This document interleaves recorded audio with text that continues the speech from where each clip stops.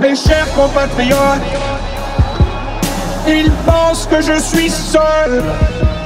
Ils veulent que je sois seul. Est-ce que nous sommes seuls?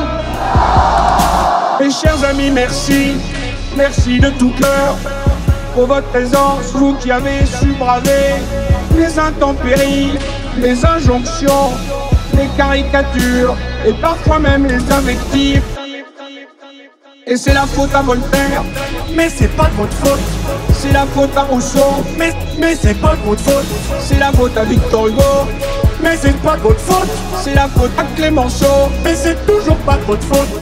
Je continuerai à dire à mes amis politiques que ce choix à la fois leur appartient et ne leur appartient pas. Parce que ce choix est le vôtre, celui de vos suffrages, à travers eux de vos espérances, à travers eux de vos espérances. Et il sera, j'en suis sûr, celui de la France tout entière, si nous sommes capables de nous rassembler dans un ultime effort, dans un ultime effort. Vive la France, vive la République. Et c'est la faute à Voltaire, Mais c'est pas de votre faute. c'est la faute à Rousseau, Mais c'est pas de votre faute. c'est la faute à Victor Hugo, Mais c'est pas de votre faute.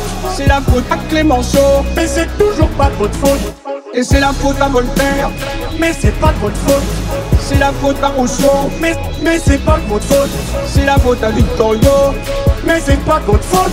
c'est la faute à Clémenceau, Mais c'est toujours pas de votre faute.